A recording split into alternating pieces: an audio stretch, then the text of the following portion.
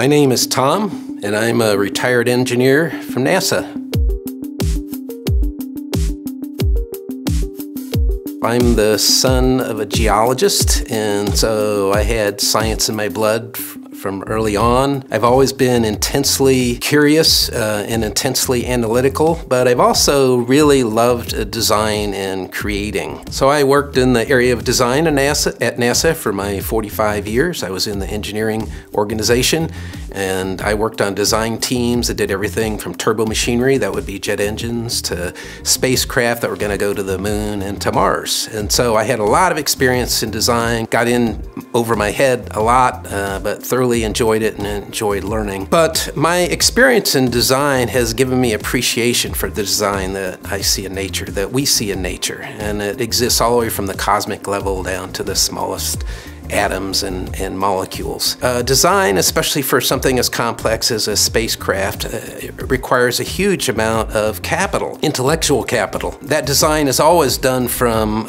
top down, so you don't throw together a bunch of pieces and say, what can we do with this? Instead, you start almost with a vision. You need inspiration, you need insight, you need foresight, and so that's kind of where a design begins, but you have to work yourself all the way down to the details, because as we say, the devil is in the details. And a bolt can break, and that can cause your spacecraft to go up in flames. And so one thing that is required in design is functional coherence. So you have all these levels of parts and components and subsystems in a spacecraft, and they all have to work together. The bolt has to support the function of the two parts that clamp together, and those two parts have to support the function of a larger component, and then that component has to support the function of a subsystem, and then all the different subsystems of a spacecraft have to support the function of this overall system of the spacecraft and the mission that is to be accomplished. And that includes thermal control, includes propulsion, includes power, includes navigation and control.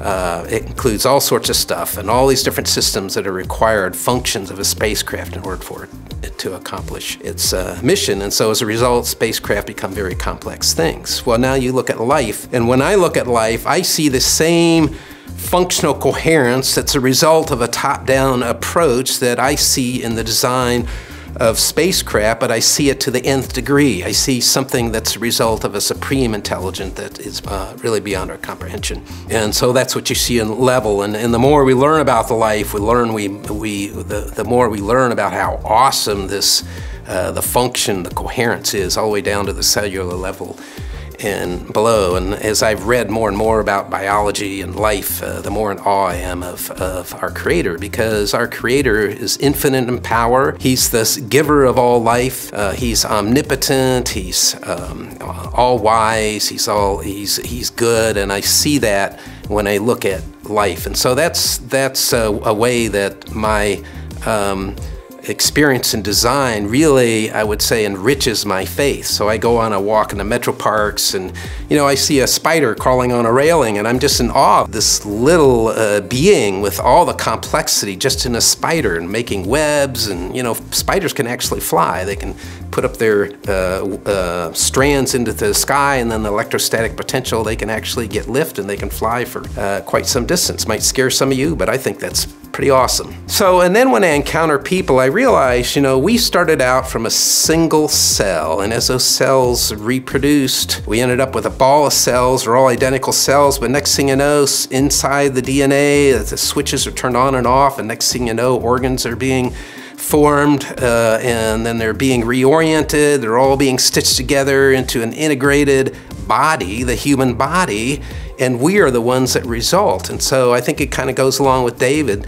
David said that we are fearfully and wonderfully made. And when I look at the awesomeness of creation of life itself, it kind of makes me tremble, at the awesome God that we have.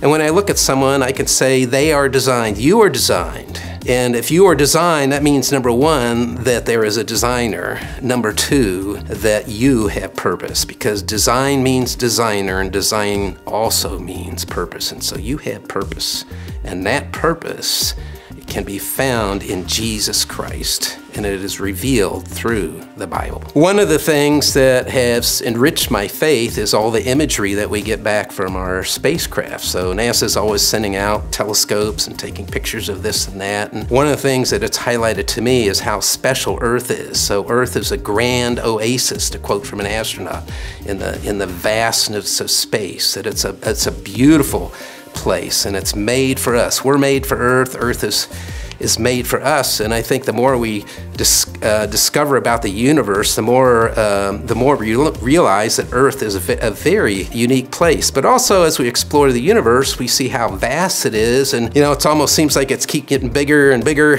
But we're never going to reach the end of the universe, and yet compared to God, it's nothing. And Julian of Norwich said that all that's been made is like a little hazelnut in the palm of God. It's nothing. He holds all that in his palm. It's nothing compared to him. And so I think when we look at the vastness of our cosmos, it just highlights how awesome and infinite God is. And also when you look how we're so easily squished, our sun could blow up, we could have a supernova someplace else. There are objects in the universe that release the power of a billion times our sun, and you have all these astronomical objects, merging black holes and all this stuff, and the energy that's released is immense. And when you realize that's nothing compared to the power of God.